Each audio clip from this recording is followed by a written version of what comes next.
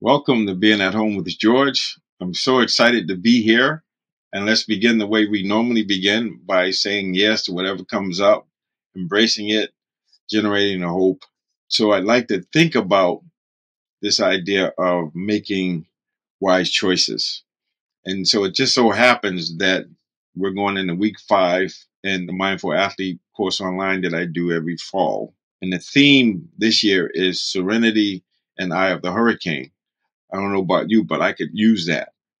And so the idea is that we make wise choices. And how do you do that? So wise choice is a choice that leads to our aim, our goal, to the highest good. Just keep it like that. So it's a really good outcome when we make wise choices. And so how do you do it? And so we've been studying this idea of serenity, how important serenity is in having access to the eye of the hurricane, the silence that place a rest inside of us, that we have access to that. And so what I notice is when I'm able to make wise choices, it's because I'm in the eye of the hurricane. I'm in serenity. I'm not coming from fear. I'm coming from love. I'm coming from this idea of just being centered. And so that's really important. So I give an example. I don't know about you, but we spend a lot of time in lines.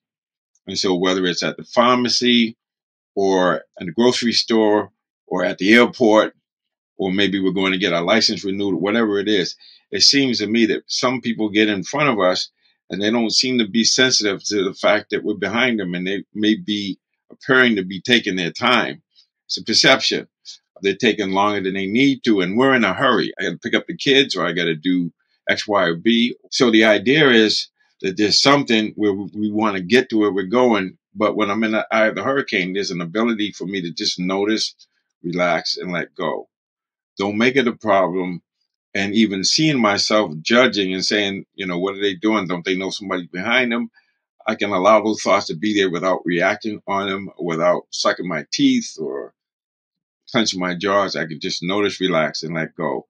And so we need that because there's a lot of things that are going on that may not be the way we want them to be. But we have this ability because we're being serene and we're coming from the eye of the hurricane and not coming from the storm. We're able to notice, relax, let go, and then continue on with our day. So there's no problem when we can just notice, relax, let go.